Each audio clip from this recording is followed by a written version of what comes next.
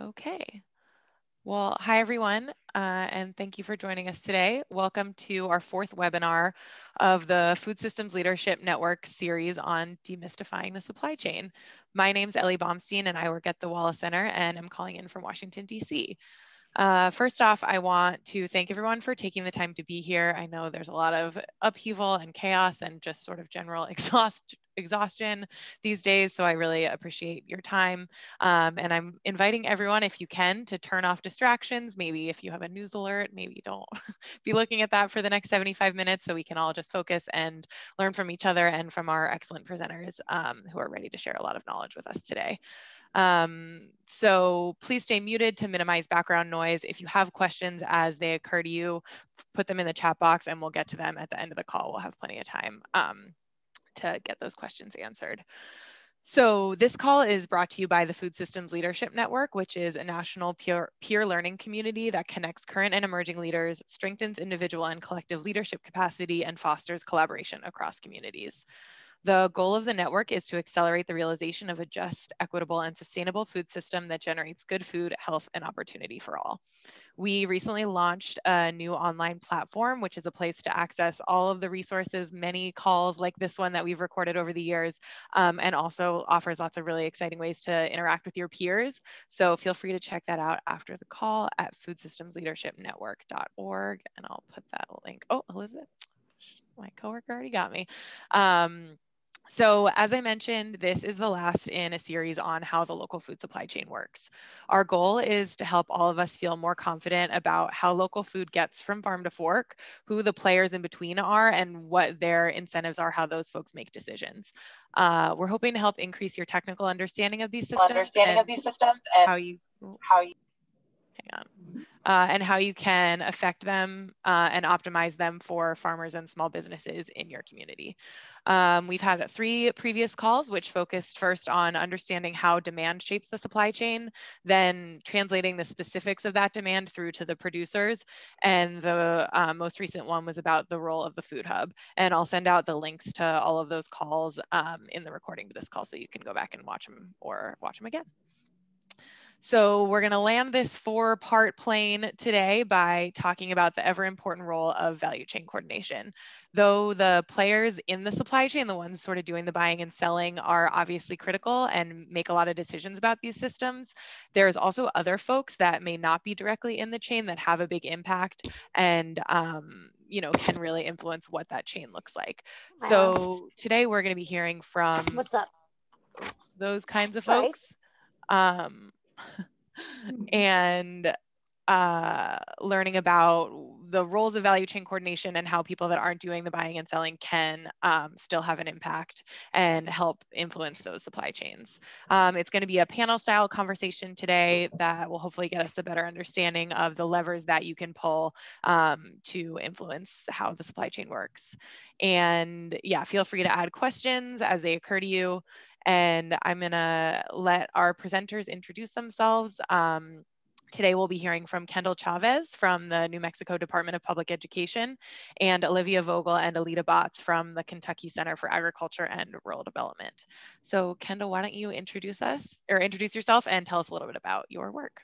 So good afternoon, everyone. My name is Kendal Chavez. I am the Farm to School Healthy Schools Coordinator for the Public Education Department here in New Mexico. I'm based in Santa Fe. And we serve about 216 school food authorities across the state, tribal, charter, public, parochial, and more. And my role is to really build out the backbone infrastructure for our farm to school program, which we'll get to later, and really develop a system that doesn't exist, right? So build this system that best supports our farmers and our producers and our buyers to best and most seamlessly purchase beautiful local produce for our school meal program. So that's a little bit about me. Prior to coming to the state, I worked in the nonprofit world for about a decade. So pass it back to you, Ellie. Thank you. Wonderful. Thanks, Kendal. So Olivia and Aleta, if you want to introduce yourselves and talk a little bit about the Kentucky Center for Agriculture and Rural Development, or KCARD. Sure. Thanks so much for having us. Aleta Botts, I'm the Executive Director for the Kentucky Center for Agriculture and Rural Development, KCARD.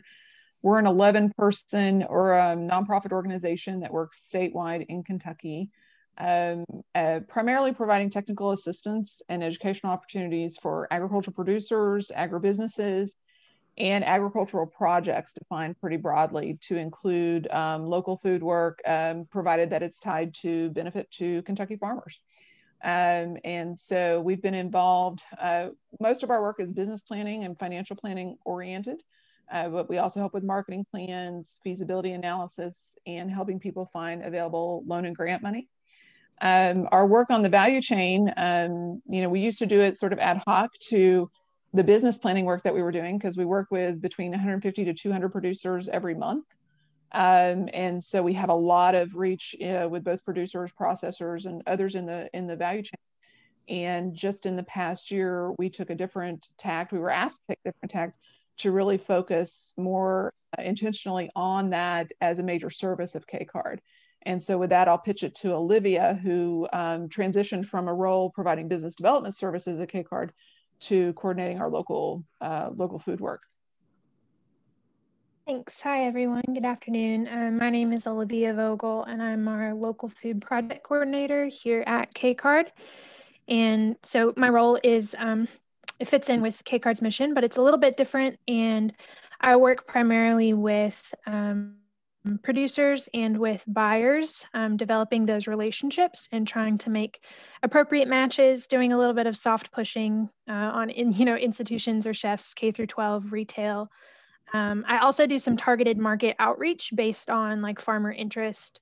So for example, I had a guy that had like malted barley he was working with, so reached out to bakeries specifically, for his interest. But that's a little bit about my role. The other major thing I would mention is that we also help producers get connected to the resources that they need, such as if they need to pursue a GAP audit or if they need a nutritional label. We're working with a dairy producer who had an opportunity from like a major retailer, getting those guys, men and women, connected up with the folks that can assist them take that next step. So that's a little bit about it.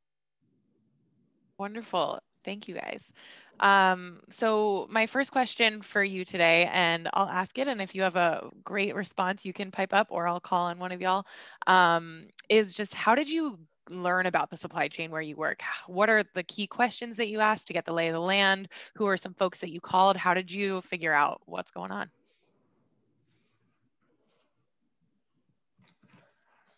So, Olivia, did you want to go? No, go ahead, Kendal. Okay. The awkward Zoom room. Yeah, and I want to mention a little bit more about sort of the structure of our program. And this is sort of the pathway or our vehicle for really understanding the supply chain here in our state. So in the farm to school program that I manage out of our education department, we're sort of the umbrella or the container for all of our work is this idea and this brand of New Mexico Grown. We've had state legislative money for almost a decade.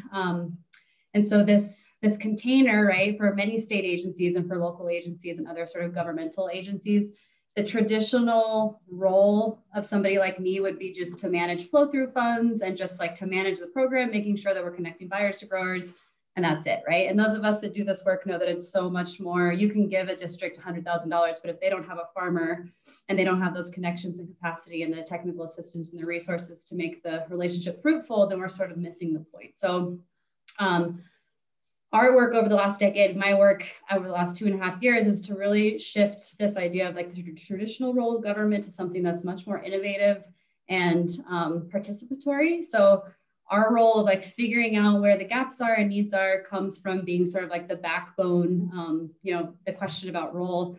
My role is really to be like the head strategist, consultant, connector, and sort of infrastructure builder on the backside that lets the front side of the work, the actual buyers and producers, really do their work to their fullest capacity, right? So, and that's like the beauty and the power of government and sort of, I hope, the future that many other agencies will kind of see their role as.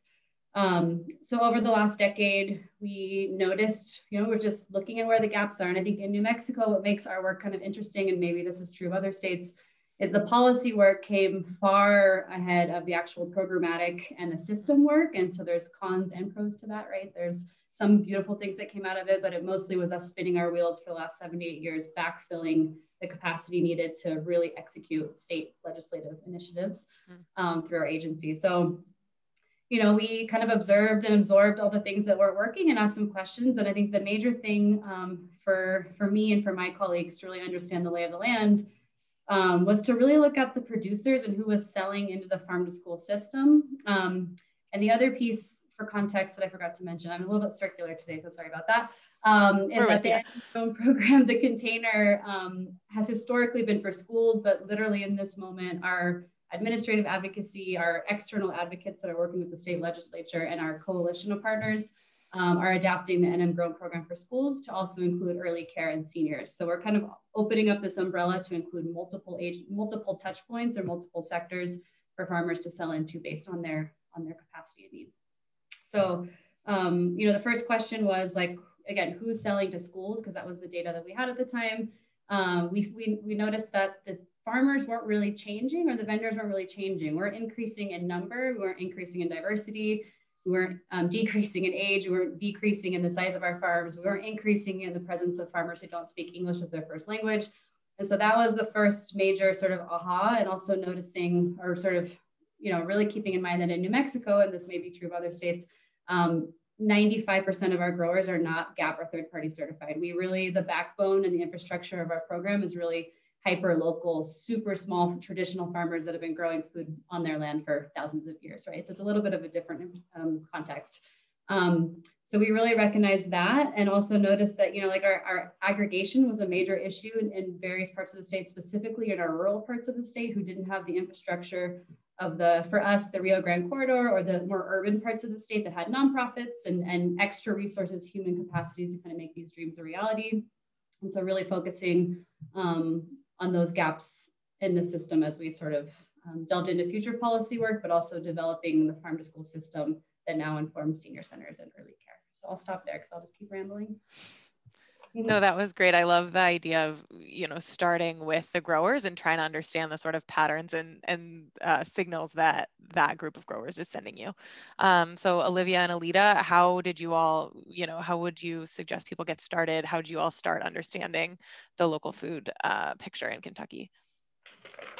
Yeah, I'm gonna talk about that first, but I'm gonna tag on to what Kendal said. It's a very similar point, so it's encouraging to hear about that going on in other parts of the country. But so KCARD, we learned about the supply chain kind of at the ground level. You heard some examples that Aleta gave of different folks that we've worked with for a long time. So we've worked with meat processors on their business development or business plans. We've got those connections with co-packers, distributors.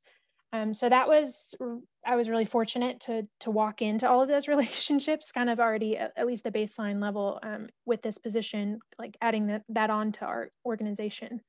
And then also we work with a lot of partnerships. So, you know, the Department of Ag, we work closely with them, horticulture, organic associations, et cetera. And I've tried to learn as much as I can from all of the different local food initiatives or efforts that have gone on throughout the state. There's been some other local food coordinators. Some of them are still working in that role. Some got cut just due to city budgets, just in different ways. So I've tried to learn from that work that's gone on before me. And then, so some of the key questions I have tried to ask: what does production in Kentucky give me to work with for local food? So what is our strength? And maybe where are our weaknesses? And so as an example, Aleta and I were kind of talking in preparation for this call. We kind of get a little bit tired of this saying, but since it's, Kentuckians get a little tired of this saying, but since it's a national call, it might be new news. Kentucky is the largest cattle producer east of the Mississippi.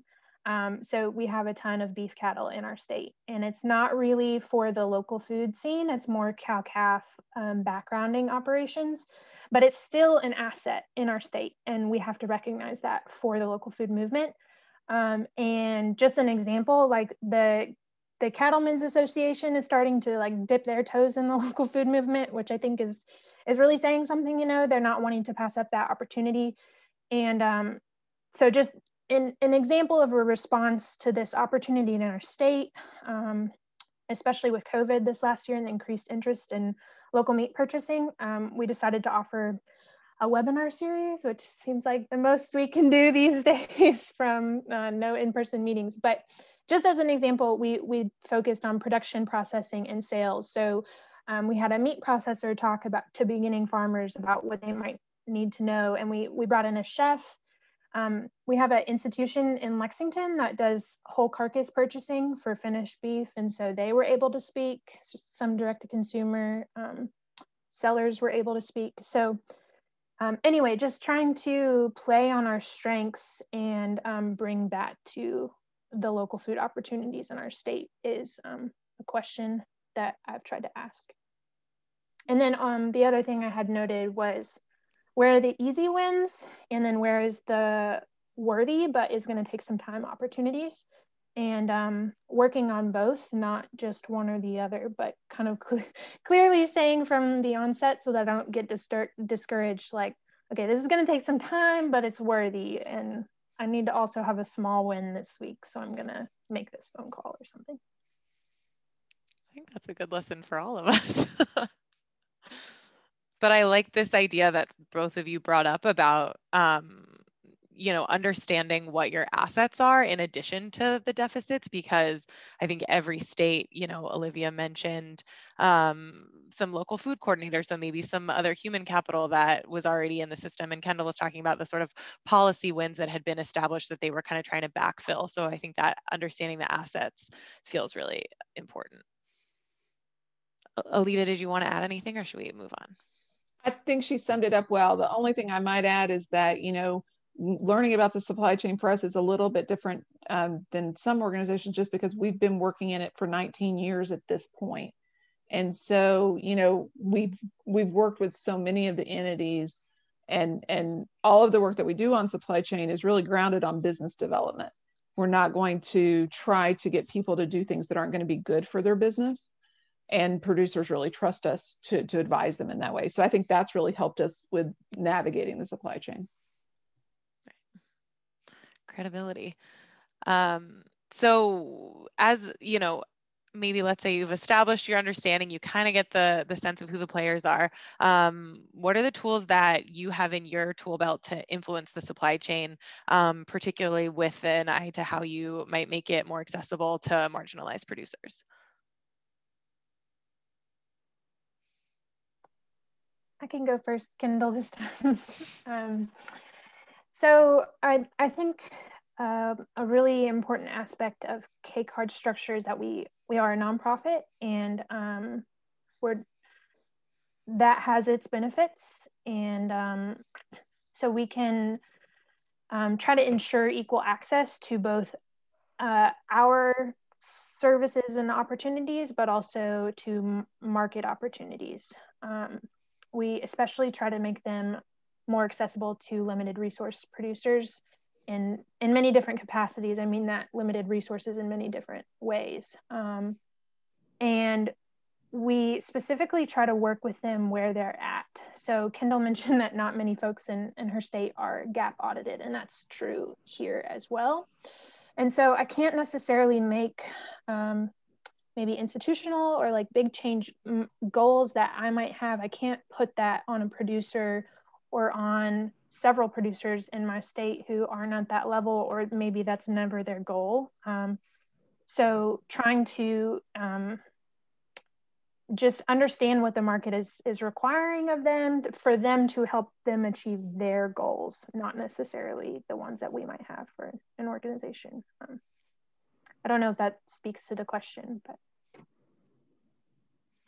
Well, I think it goes back to, you know, how important that understanding the assets and understanding what the interests are, not just of your nonprofit or your funders or whatever, but what's really going to be best for that grower, and what really makes sense for their business. So for us in New Mexico, there's a few sort of tools in our toolbox that we've worked pretty excitedly around over the last year or two with other agency partners, our nonprofit partners, our Department of Ag, Cooperative Extension, and others.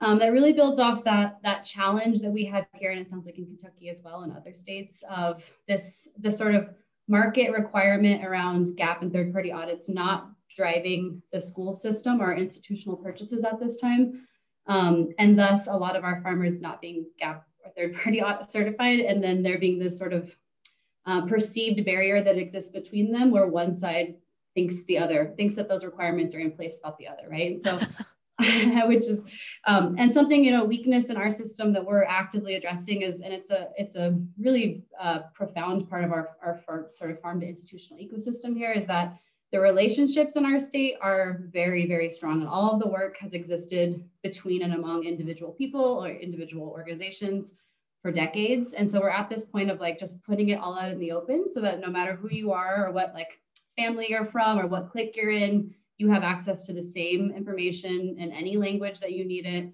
on all of the websites. All the messaging is the same, so that there's just a very clear and even playing ground for anybody who wants to touch point into our New Mexico grown farm to everything, or farm to institution system. So the first thing that we worked pretty actively on is this idea of an approved supplier program. And so that's building off again, this reality that most of our farmers are not third-party audited. So we worked with other, you know, partners who have a lot of respect in the agricultural space. So again, Department of Ag, Cooperative Extension, our Farmers Marketing Association, La Montanita, and others, to basically develop an alternate pathway for farmers who are not GAP or third-party certified. And it's a state-vetted program. We manage it out of PED, but it also feeds into, as I mentioned, the senior centers and our early care sites. So we've provided a free to low cost touch point for any farmer, again, no matter their language spoken, which is something I'll get to in a second, but to have, again, an alternate pathway that doesn't require $1,000 plus every time an auditor comes to your property. So we were honoring on one side that many of our small scale growers are growing food safely and are very aware of the realities of the system that they're in, but also knowing that as a state program that's using state money, working with food service directors who are serving all of the most vulnerable populations, we needed to kind of cover our tracks a little bit. And also, again, I'm like obsessed with systems. So I'm probably used that word like 1,000 times already, but again, providing a very clear, like this is a journey from A to Z for any grower to sell into the schools and other institutions, that it's not a mystery. So that program has, you know, a food safety plan component. It also has a required training component. And then we sort of track it on the back end through our agency partnerships to make sure that, you know, we have an approved supplier list for any institution that wants to purchase New Mexico grown produce using state funding. And that's been a very profound, exciting development that we believe has a lot of, we're in our pilot year right now, and so we'll officially roll this out next year, but a lot of potential to, again, diversify and increase the types of products coming into our schools and other institutions, but also the types of vendors. So with that comes the requirement, right? So if we're setting a requirement, a streamlined vendor sort of requirement across the state. So again, it's the approved supplier program, but it's also, we're standardizing specs, we're standardizing timeline, we're standardizing, you know, suggestions around when you should be doing production planning. All of that is pretty uniform moving forward now across all of our 58 grantees. So, so any school district currently that's using state funds is considered a grantee. In that, as a state agency, we have to make sure that we're providing resources in not only Spanish, but also Navajo and potentially other languages that are not English. And so that creates a challenge, but it also is just a reality if we're really, truly doing equity work and really, truly believe in an equitable food system that serves everybody's needs equally. And again, you know, considering that schools, senior centers, and our early care are different touch points with different capacities and different quantity, that we again are providing a menu of options for different types of vendors to access the system. The other piece is that we do annual production planning meetings with all of our growers and our buyers. That's again, this sort of uniform program that provides us easy access to anybody who's selling to our schools and other institutions. So we do that meeting annually in multiple languages, and we do production planning and networking. This year will have to be virtual, unfortunately. We also are advised by a network of nonprofits and farmers, mostly of color, who are providing constant feedback on the system. So meeting monthly and literally getting constant, like in real time feedback and guidance from our partners on what the system that we're building, because it doesn't exist, right? What that should look like, because it impacts more than just our agency, it impacts the whole state. And so that's been a key strategy of ours this year and will remain moving forward.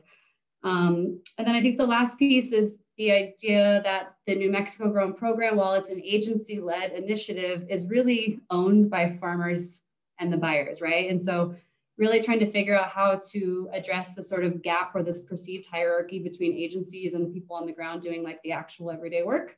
And for us, that's, you know, looking at how we message the program, but it's also what we're doing with our data. So we collect a ton of data. We know average price points. We know which products are most popular. We know trends per season, all this data, right, that we're holding internally at the agency. And knowledge is power, right? And so trying to figure out how to externally interface that information so that, again, any partner, whether you're a nonprofit, other agency, farmer, buyer, family member, student, teacher, you have access and understand kind of where you can get a pulse on where we're at regionally and statewide in terms of the trends and sort of the vision and the future of our farm to New Mexico grown farm to institution system. So I think that's the last piece. And then, you know, with that, I think the skills or like the attributes that one needs to be able to do this work, and it's already been mentioned by my colleagues, is, you know, this idea of experience, trust, and relationships. Like, we would not have been able to do the work, the really exciting, innovative work that we're doing in New Mexico without decades of relationships that allows an agency to even be in this space kind of helping lead strategy. I mean, that's really built off of a two-way relationship that's really based on trust. And so that's the last thing that I want to mention. Yeah, excellent. Thanks, Kendal. I was thinking about, as you were describing the tools that you use, thinking about some of those sort of structural barriers that are in place that make it difficult, even if, right, you do have the buyer and the seller in the room together, that there are still lots of messy things that can happen in between. And thinking about you all sort of trying to take down each of those barriers individually with food safety, with, you know, knowledge, with, you know, scale and appropriate marketing for each individual grower. So yeah, as you were talking about systems, thinking about what it is in the system that makes that connection so difficult. Yeah, can I make one more? Could you just so I think and I'll keep this really quick. I mean, the previous response to this uniform, and I'm not a big uniform prescriptive person, but in this situation, it's required. The response prior to us developing this infrastructure that I just mentioned was like, you know, a farmer would say, like, how do I sell to schools or a nonprofit or another partner? And you'd say, well, it depends on the district, right? That doesn't that doesn't help us move forward or move the needle or like equitably build the field, right? That's again dependent on relationships and the capacity of those specific districts to be able to follow through on this vision of a more equitable, more profound system, farm to school system that they may not see or believe in. And so it's kind of it's the prerogative of the agency and partners to really push and lead that. So thank you, Ellie, for reminding me to say that. Yeah, sure. Aleta and Olivia, anything else on sort of tools in the tool belt or skills that you all bring to the table to help make this happen? You know, I would say on a couple of tools that I think have been very helpful, and it builds off of that systems comment that Kendal made, which I love. You know, I think one thing that we do with everyone that we interact with is we do track them, and then we do regular follow-ups as we learn of their needs, and we make sure that if we've helped them connect up with a resource provider, say maybe it is a gap audit, maybe it is a marketing grant, maybe it is, we're circling back with them to make sure that they got the help they needed. And I think that's been really helpful from our perspective. And we've been doing that for years before we took on the value chain work more intentionally. I think what that adds, though, to the value chain work is that we're constantly circling back with people after we have worked with them on a market question or helping them connect up with a buyer, so that we know whether it worked out or not. A classic example with Olivia is there was a new buyer in the marketplace that was really trying to develop a local food marketplace, and one of the big questions was we need to make sure people are getting paid, because that is a real challenge with new businesses, new buyers, is making sure that they meet their the payment commitments that they've made. And so by following up all the time, you know, and really creating a system by which we do that follow up, it's really helped us make sure that people are not getting left behind, that we're not losing people in the system. You know, they always have us to turn to, and they know we're going to touch base with them. The other piece I would mention is because we run a separate program that helps folks understand what money is out there funding wise for different needs. And so the great thing is, you know, if Olivia finds a producer that has a particular need, say for, again, gap audit, or they need organic transition work, or they need whatever, then we probably can help them locate any financial resources and additional technical assistance resources, just because we've built that up as part of our capacity as well. So just a quick follow-up question from Hallie. Hi, Hallie. Is what like specific tool? Is there a big spreadsheet, or how do you keep track? How do you, what are these emails, text messages? Let's get technical. So yeah, Olivia is going to shoot me. And Kendal, this is one of those where if I start going off on this, you guys are going to have to mute me real fast because it's like my passion. And we use a database for everyone that walks in our proverbial doors. And so we're tracking people in a database, and we have next action dates, next actions, what the person's, who the person's primary contact is. And this is ingrained in our K-card system and has been for a number of years now. And that we've seen, it's tremendous what difference it makes, because you don't lose people. And you do create a mechanism by which they develop a relationship with you, that then you can actually see their business grow over time and see the needs of that business change over time. Because even if we don't hear from you, we're just going to touch base on a quarterly basis, just say, how's it going? How's the market going?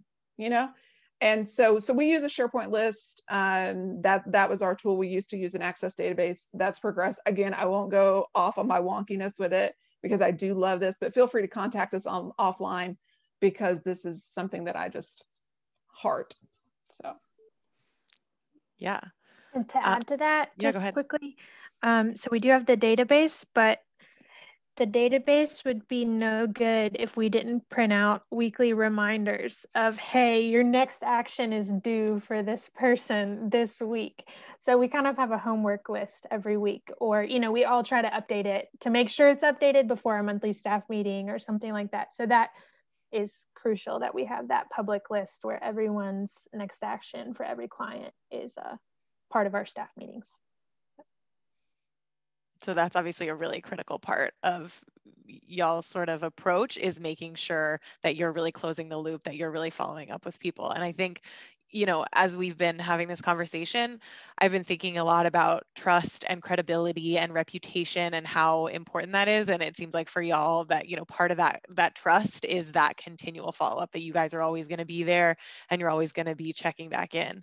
And, Kendal, you talked a little bit about credibility by using extension, by using the State Department of Ag, and sort of using those other known entities to help increase, people's trust in y'all and your work. So what are some other ways you establish credibility? How do you get, how do you build that trust? How do you build those relationships that are so key? Yeah, I think so. Just to really echo that point. So for us, and just to mention, so our sort of system for follow-up, we use a back-end quality management system that's managed by a nonprofit partner, and then our other sort of core partners that are all sort of rallied around this idea of an approved supplier program. I do want to note that it's all manual right now, and we're moving towards a virtual platform that will house all of the things that I mentioned into one beautiful high-tech space. So that, if I'm a farmer, I can go and I can access the approved supplier program, track my progress, track where I am in the QMS, track data from I could do that all in one place. So we are dreaming about that right now, because the manual, and ladies, you can speak to that, the manual and sort of the human aspect of all this takes time. It takes a lot of capacity to do constant follow-up, especially with, I can't speak to your growers, but our farmers who aren't all tech savvy don't necessarily respond to emails. So it's a lot of calls. Texts. I get texts all day on my personal phone, even though I have a work cell phone. So, it's layers and layers and layers of strategies to make sure that everybody's supported. So I think for us, it's really working with aligned partners who may or may not have more trust with the people that we're trying to hit. So for me to follow up with a farmer who may not know me and sees my state email address, may not respond to me the same way that they will to our colleagues at the New Mexico Food and Ag Policy Council or our Food Hub partners.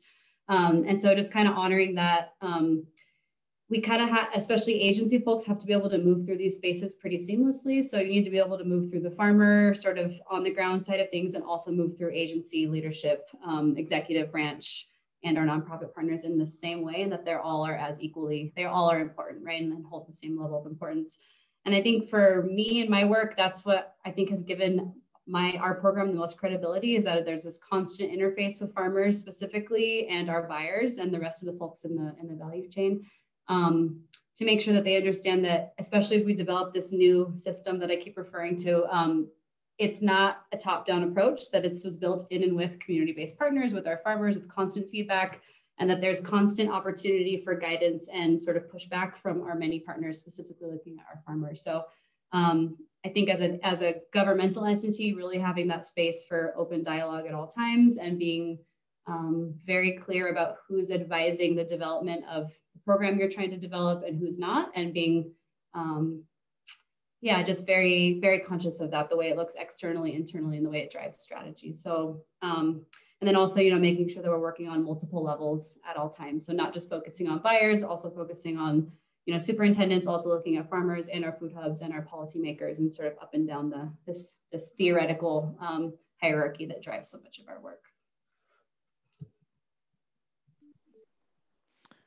Other thoughts on establishing credibility? It sounds like really seeking a lot of feedback and then being honest about using that feedback when you move forward feels really great for establishing that trust and credibility. Yeah, I can speak to it from K-Card's perspective. So, I mean, I think people have gotten the picture that K-Card's been around for a while and that we had trust built before this very focused value chain, coordination. But to just add on to that, we work really closely, I think I've mentioned, with our Department of Ag, but also with, city governments who have local food coordinators, or, Farm Bureau, and like kind of major ag key players in the state of Kentucky, which might look different in other states, but we recognize that, and we try to have close working relationships and open relationships with all of them, which works to, I think, everyone's advantage, our advantage, and the people that we're trying to serve. So I've mentioned the consistent outreach and follow-up already, but one thing I wanted to point out, and Aleta's mentioned this, that we will never advise, for a farmer to make a bad business move, and especially in the connecting to a buyer scene. And so she mentioned, I kind of vetted a new buyer on the market to say, or reached out to one of our producers and said, "Hey, are you getting paid?" "Yes." "Okay, good. Now I feel good about recommending this, just let me know if anything." And I didn't have any reason to not suspect that this guy was going to pay his bills. It's just that there's been some examples of, other things that have happened in the state where it doesn't happen. So we're just trying to protect our relationships on both ends. And then on the other hand, like, I'm never going to recommend to a buyer a producer who's not at the quality or the scale or the consistency that buyer needs. So likewise, trying to build trust with that buyer. I do try to kind of vet some producers to some extent before, pitching them to Kroger or something like that. I mean, that doesn't happen every day, but that's kind of an example. I think it can be, Aleta and I were talking about this, especially tempting if you're working towards some metrics, if you are grant funded, to recommend something that's going to look good or to get an article written. But we never, ever want to sacrifice our reputation for just a one-off deal. We want to try to build lasting local food partnerships and buying relationships that are going to be good both for the buyer and for the producer. And one other thing I wanted to mention is that I really try to do my homework before I reach out to a new buyer or a new producer or distributor or co-packer. And that can mean a lot of different things. It can be as simple as looking at that person's website and learning a little bit about them, or it can be trying to dig into the nitty-gritty details, like or colorful situations maybe that have happened in the past, and try to learn a little bit about what went on there, so that I'm just a little bit informed before I walk into a situation and I ask a buyer to get interested in local, or I ask a producer to pursue a certain, or I ask them if they'd be interested in pursuing a certain market channel. I just want to know as much as I can about the background. So yeah, but not, there's a history with this. I mean, local food or the value chain coordination, it's all got colorful history with, it's not, even though it's somewhat new, my position, it's not new in the state. but not letting like bad deals impact my willingness to kind of give something the benefit of the doubt that it'll work out. Aleta and I were talking about how Kentucky agriculture and the opportunities here is changing. It feels like very quickly. We were traditionally, a tobacco-based economy, and because of that, in the last 20 years, we've had to change really quickly and be open to changing really quickly. And so we always have to be looking out for, what's next, I guess. Yeah, it sounds like a balancing act between, knowing the background and understanding the history, but also being optimistic and being creative too. Interesting. Well, thank you all for that. You all have talked a little bit about who some of your friends and allies are, but I'm wondering if there are any folks that are really critical to your success that you haven't mentioned, and also if there are other sort of folks in value chain coordination roles and what a relationship looks like between multiple people that are kind of trying to do this value chain coordination work at the same time. I know, in Kentucky and New Mexico that there's a pretty robust value chain coordination like network.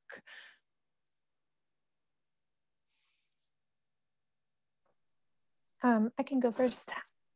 Just one example that I'm glad you brought this up. I thought about it is I work very closely, especially with one other value chain coordinator. She's employed by a city government, and that looks like touching base every week on phone calls. We are together pursuing some opportunity, kind of what I said earlier, those long change or those really hard goals that aren't quick wins.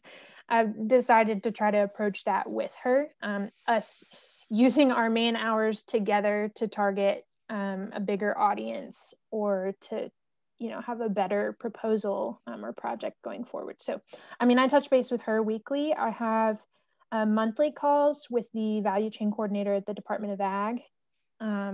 So just constantly staying in contact with them. Aleta, can you think of any other key Those partners? are the most important relationships that we have. We do try to be very open tent and very transparent.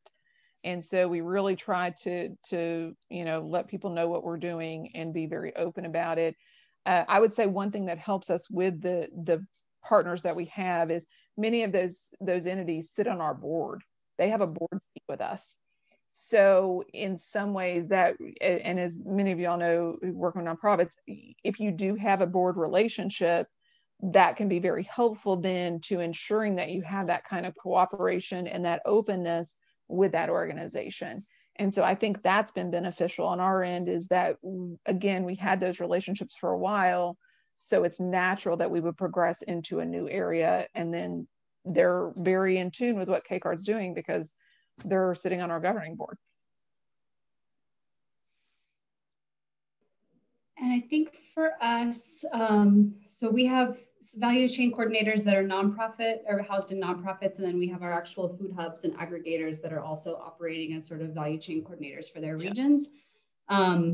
We meet regularly because we are PED, which is our agency, the Farmers Marketing Association, all the entities I already mentioned, and our food hubs all meet regularly around this, our QMS and our approved supplier program. So somebody asked the question, I gave a very long-winded response about like who owns it. And so that leadership team is who like really owns and drives the work around the approved supplier program, and then the bigger picture coordination among food hubs and our value chain coordinators. So, and then, I'm like a pseudo value chain coordinator. I see myself as part of that role, except that I'm not involved in transactions, right? In the buying or the selling, but sort of a backbone behind the scenes value chain coordinator in some ways. Mm-hmm. Yeah, it's interesting to think about, the role of the folks you have to have strong relationships and strong connection to the folks in the supply chain and the folks that are kind of doing that systems support work, and seeing both of those activities as value chain coordination. You can do it from within a food hub or a processor, or there's also a lot of need for some of that coordination work from state government, nonprofits, academia as well. So my last question, and then we have a lot of good ones in the chat as well, is how do y'all measure your success? I know, KCARD mentioned that y'all are a nonprofit and you have to report, but you don't want to let metrics get in the way of doing good work. So I'm wondering if you could talk a little bit about how you do measure success and how you track the impact that y'all are having. Olivia, you want me to lead off on the metrics one? Yeah. So we track the usual metrics that are required by every federal grant program. Jobs, right? Number of entities created, number of entities assisted. So we do track those. I could give my opinion about all of those, but it wouldn't be pleasant. So I think the key, and I think the point is, we don't track just any one metric, and we track a lot of different ones that provide a complete picture. So for instance, one metric that we have historically tracked has been business success rate. So that everyone who is in our database, we go through, in fact, January, so it's time, we go through and on an annual basis, we track whether they are still in business. And we report that, and it's consistently above 80% of ones who've launched that we've worked with are still in business. That's a great number. That's a great metric that we can use. But I always make the point of, this is not the only metric we're looking at, because then we wouldn't work with anyone who didn't stand a good chance of success, and that's not who we are. So we're also going to track how many people we help and how many new people we help. So, I think the key on metrics is really determining what it is that is going to be in line with your mission, and what it is you're going to need to report to your governing bodies or your funders, and then making sure that the complete picture is what you consider as an organization, because that's what's going to help you stay true to your, get back to your true north, which is, what are we here for? Who are we trying to help? What are we trying to do here? And so that way one metric doesn't skew you and skew your activities, because it's going to be a perverse incentive. Like Olivia mentioned, if we were just about the big win, that's the press release, that's really going to create a bad incentive for us not to do the work that we really need to do. That's that long, building in that systems work that really takes a lot of time. It may not pay off even in the grant period, but it's important work for Kentucky and for Kentucky farmers. So to me, I think, I've mentioned some of the metrics that we track, but I also would say that the idea is, look at the big picture and make sure that the big picture is in line with where you as an organization are and what your mission is. And that can keep you from going too far astray to just do a metric just because, gosh darn it, the funder really wants that metric.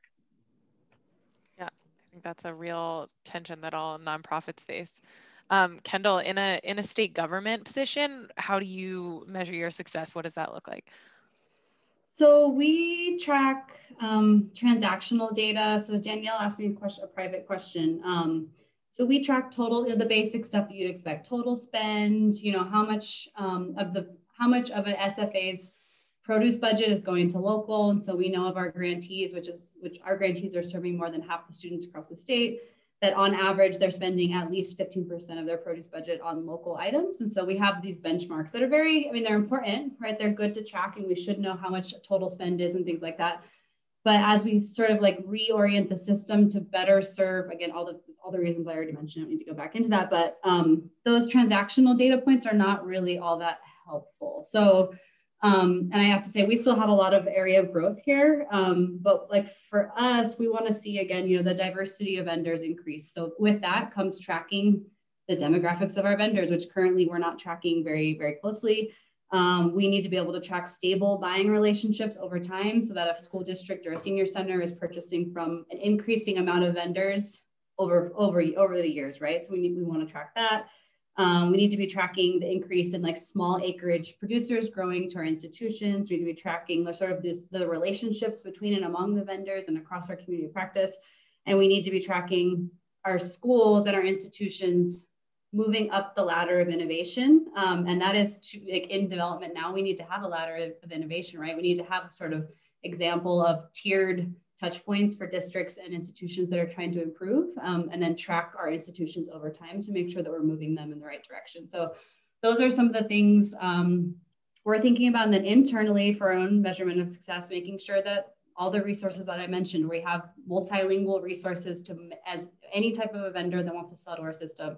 that a early childhood, like a preschool that serves 10 kids in super rural New Mexico has the same opportunity to buy local as a urban school district, right? So those are the types of things that we're reorienting our system towards that aren't super established yet. So I want to be honest about that, but just, you know, really moving beyond tracking dollars spent, because that's not gonna fully express where we're trying to go, and to use what my colleagues mentioned earlier, like the North Star, like what is our North Star, and then making sure that our metrics are really rallying around that North Star. Thank you all so much for that commentary. I know with some of this value chain coordination work, particularly for those of you that aren't in the supply chain, that sometimes those economic measures are really not a great indicator of how well you're actually doing. And, you know, Aleta, you mentioned that sometimes the grant period is not even close to long enough to see some of the benefit of what you're doing. So I think, you know, figuring out ways to still show success and show the impact that you're making that are honest and both, you know, relevant to your funders is a real tough nut to crack. So thanks for some guidance on that. We have a couple great questions in the chat box here. So I'm gonna move towards some of those, and feel free to keep them coming, folks in the audience, as we move on here. So one question is about technology. You know, Kendal, I know you mentioned moving into from an analog to a digital system. So wondering about the key role for technology that you're using right now or that you're seeing in the future.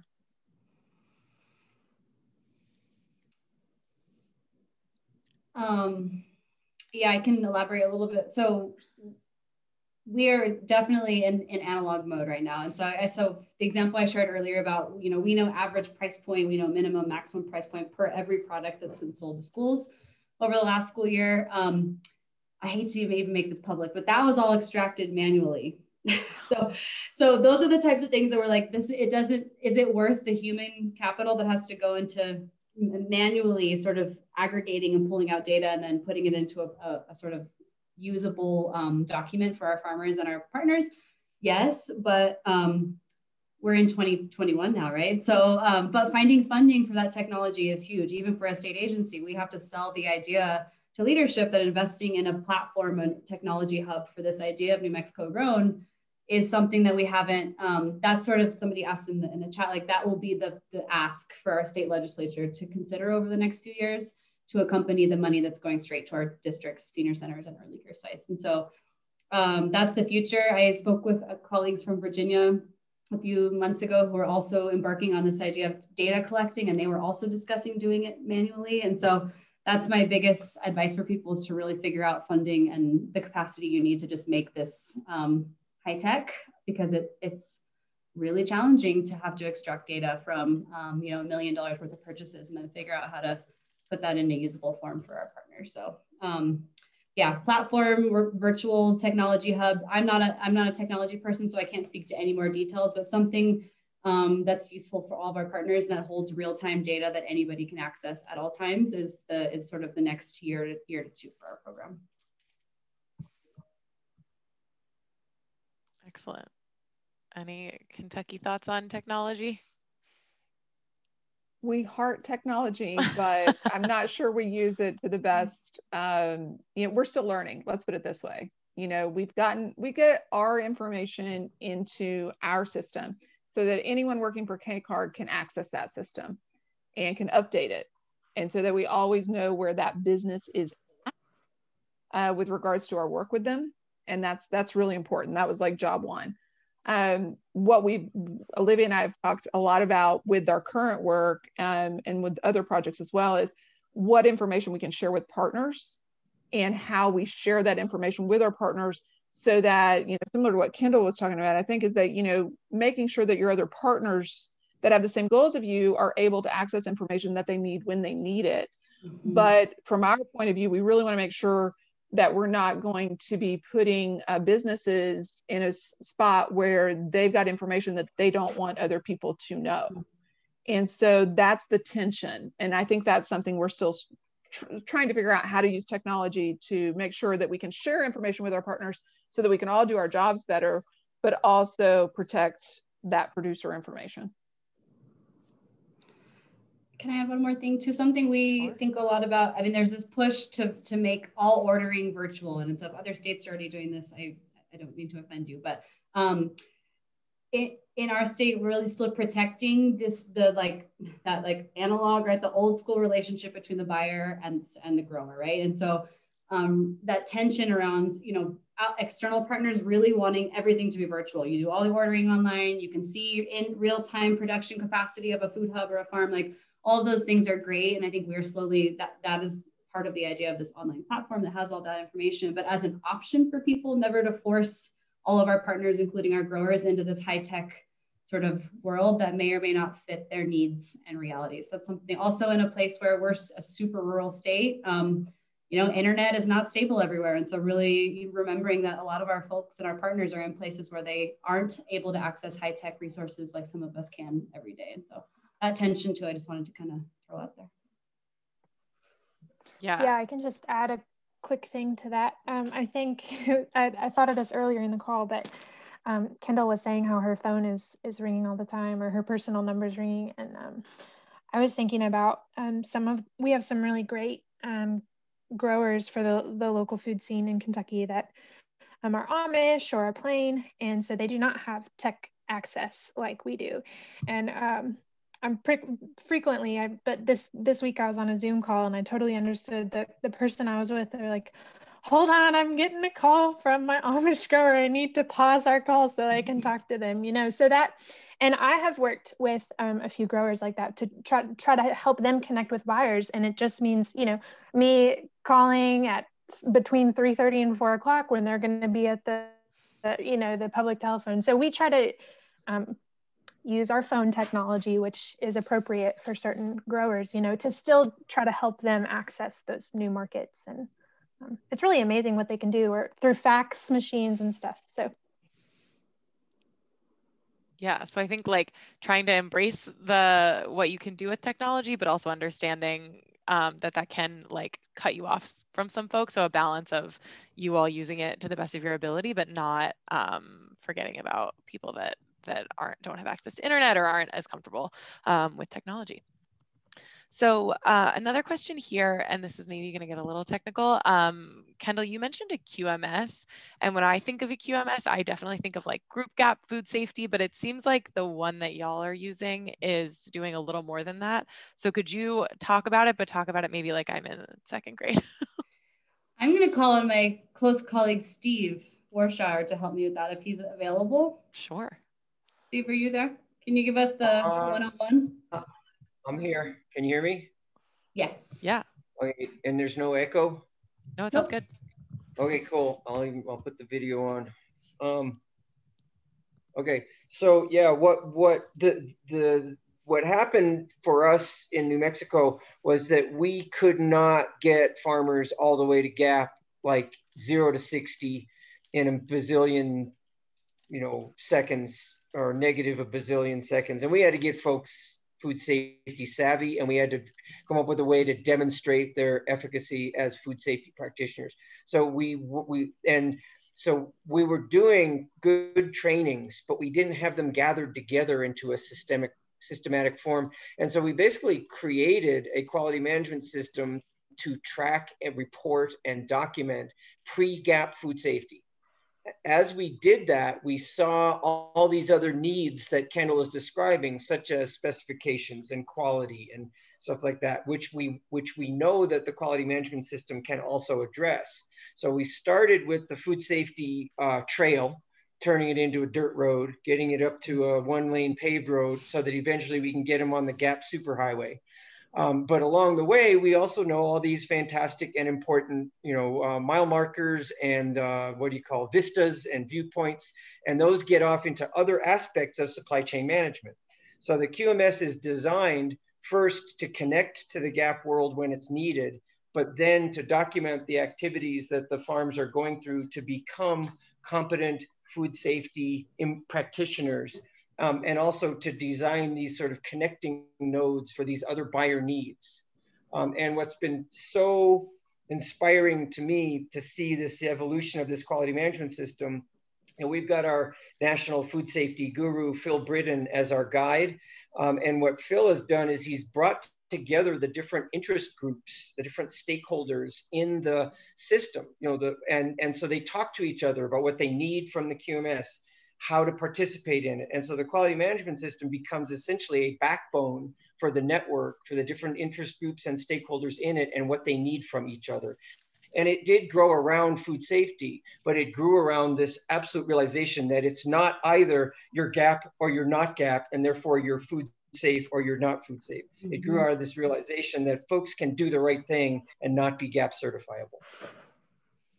Kendal, how'd I do? Pass it back to you. Go back on. Beautiful. Thank you. That was great. Yeah, I would have watched that. So thanks, Steve.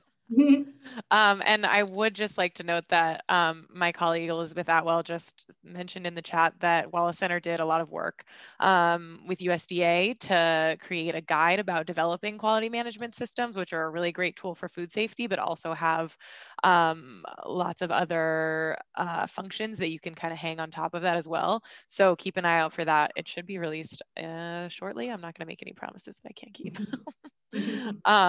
So kind of coming back to this question about tracking and getting a little more specific about it, is how do you track and measure the impact of relationships? I mean, we, I think have spent so much time talking about credibility and trust and knowing the right people and making the right connections, but have you all come up with any hacks for how you track the impact of relationships? It's a tough one. No, but as I mentioned, that's something that we recognize here that needs to be tracked, but I don't have a good response to that question. That's a great question. How about my colleagues in Kentucky? It's a great question. And actually, we were awarded a regional food system partnership grant this past year. So it's a question on my mind right now, because that really is about this whole collaboration and what we're doing and how do you track it. I mean, I think some of the surrogate measures that you could use, all of them are imperfect. You can use, dollars secured for partnerships, right? Because typically you are going to be seeking funding, or there's going to be relationships established that result in a lending relationship or a grant relationship, right? So you can track funding as one element, funding that involves other collaborative pieces. It's a really not a great metric, right? But I'm trying to think of other surrogates that could be used. I think one of the things that we're really experimenting with, and something that is on my radar screen for this year, is really tracking how we communicate with our partners. And are there more efficient ways to communicate that achieve better goals than the Zoom call, the Brady Bunch Zoom call, where we all go around and talk about our partnerships and that kind of thing. And that's something Olivia and I have talked a lot about, and we've talked about otherwise on staff, which is, are there other communication tools that we could be using that also could be used as a tracker? Because if you have partners updating, hey, here's what we're doing that might be helpful to the group. Hey, here's what, that might be a way, is to track what kind of input you get from your partners in such a communication tool. So I don't know, it's rough. Yeah, I think it's sort of one of the trickiest parts of this work, because it feels like we all know inherently that these things are really important, but it's really hard to pin down or get hard evidence for that. So work continues. So one thing on that, this might not be exactly what you're asking, but before my role as a local food coordinator for KCARD, I had the KCARD phone with everybody knew who wanted to call us. I answered the phone. And I feel like one of the most valuable things I offered in that position was to be able to knowledgeably send someone where they should go or get them the exact information that they need. That honestly, like this ties back to partnerships, because KCARD staff or KCARD employees have some level baseline of, okay, what's available through NRCS equip, specifically what's worked here, what's available through, we have some smaller, small scale grants, or who do they need to talk to at UK to get the food label? Who do they need to talk to get organic certified? And for a producer to be able to it's almost impossible to just hop online and figure that out in 30 seconds. Or so to me, one of the measures of like successful relationships or partners working well together is how quickly I can get a farmer like a good answer on the phone, or like can copy them on an email to my partner who I work with at the Department of Ag, who has the connections with the buyer that I'm not even worrying about because he's got the connections there. And I can just copy them and he picks it up and says, he runs with it, you know, or, so just being able to like get producers what they need with good answers, I think can be a measure of working well together. Excellent. So we have a few minutes left here, and I think we might have run through a lot of the good questions in the chat, but opening up for the panelists to ask each other any questions, if anything came up that you wanted to ask each other, and then we'll wrap it up. Well, I'm really intrigued by New Mexico's programs, and I'm going to be following up on that because I think there's some lessons we could be pulling into Kentucky's programs, definitely. So I'll be following up. That's part of our idea here. A question in a chat, which is if the panelists would be willing to share their contact information so folks can reach out to them again with any questions. I know that that's really valuable. Wonderful. Let's see, I don't have a specific question, but yeah, the feeling is mutual. So yeah, I think I was just talking to somebody in Arizona in the chat. It's just that's the whole purpose of these communities of practice, right? Like we're all doing incredible work that may or may not work in the context of another state, but why not cross-pollinate and figure out what's working and what the model is, and rip off and duplicate as needed. And so yeah, I don't have a specific question, but it's been an honor to share this virtual space with you ladies this morning. Thank you, or afternoon rather. Well, wonderful. That is our dream come true hosting these calls, is that, it begins to just cross-pollinate and help people be more effective at their jobs. That's really our hope here. So with that, I'm going to put out a really quick poll that, speaking of metrics, is going to help us track our impact for some of our federal funders. So if you could take a second to answer these questions really quickly, that would be very helpful to Wallace Center. And then the last thing is that we have lots of exciting programming going on right now. The most pertinent of which is this accelerator that's meant to help folks working with institutions improve their practices and get those institutions to come to the table and make some investments in their work. So we're launching this accelerator program. The application closes February 1st, and that can be found, thank you, through the link in the chat that Elizabeth just put in. And again, I really appreciate everyone's time and attention, particularly when our lives are so crazy and chaotic, and I learned a ton. So much gratitude to our excellent presenters today, and for those of you who were able to join us. So thank you all very much, and please stay safe. Bye.